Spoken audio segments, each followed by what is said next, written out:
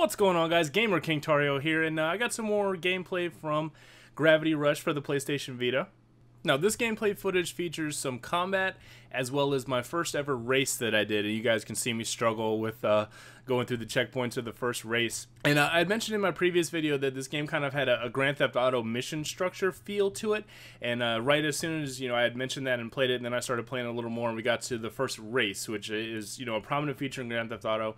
Assassin's Creed might be a more bipedal way of describing it, the way you can go through and chase the feathers and go through the races they have and the different things. If you've ever played Assassin's Creed, it's kind of got that open world feel to it. Like, you go and you do a mission, and the mission is the mission until the mission's over, and then you go off and do another thing. Now, you can see in the combat footage that each of the enemies has a little dot, a little fluorescent dot that you're supposed to hit, and that's kind of like the eye. It mentions that earlier in the game, and your object is, most of the enemies you're going to face are going to have little eyes, and some of them are going to have armor, some of them are going to, keep the eye away from you, some of them charge at you, and you have to avoid. You swipe the screen to evade, which is actually kind of awkward.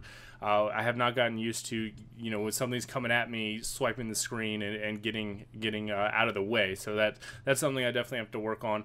And you'll see a lot of the different stuff in this video. You also see me doing a throwing attack. So you can pick up objects, you can pick up park benches or barrels or boxes, and you can then aim them and throw them at enemies, and this will knock out armor, or it'll directly hit the fluorescent eye, and you can kill enemies that way without having to get so close and risk getting damage if you're not that good with the evade button. Now, the racing, on the other hand, is all about control. It's all about being able to navigate Cat through a three-dimensional area. This is not kind of like running checkpoint to checkpoint to checkpoint to checkpoint in a race, in a two-dimensional type plane. This is, you're going to have a checkpoint on top of a building, then you're going to have a checkpoint on a manhole cover, then you're going to have a checkpoint across the bridge. It's, it's going to be a whole three-dimensional area that you're going to have to go. So you have to go up, down, left, right, forward, backwards. The game early, at least in this race, does help you out as it points an arrow beside the check mark to where the next check mark is going to be. So you can go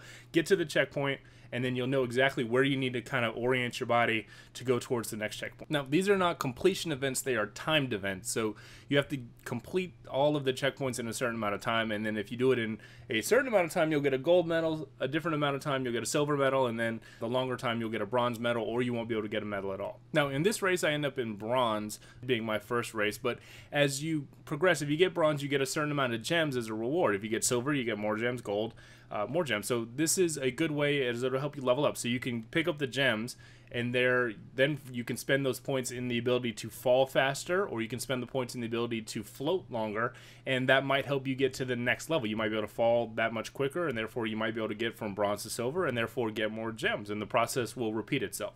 So I like the races. Not only do they add a bit of casual fun and a nice little distraction to the main quest, but they're also great for the Vita and the pick up and play ability. I'm big up on pick up and play. If you only got a couple minutes to play, you're at a doctor's office or whatever, you're able to just sit down and you can do some races. Try to beat your score in previous races, try to get that bronze up to a silver, that silver up to a gold, and gain some more gems. So it's nice pick up and play. You don't always have to play the missions and just go through the missions. It's a nice little distraction. That's why they put it in all these open world games, and so far so good with Gravity Rush. Well, everyone, that's it for another Gravity Rush video. Hope you guys enjoyed it. Showed off the combat and some of the side quests in the game.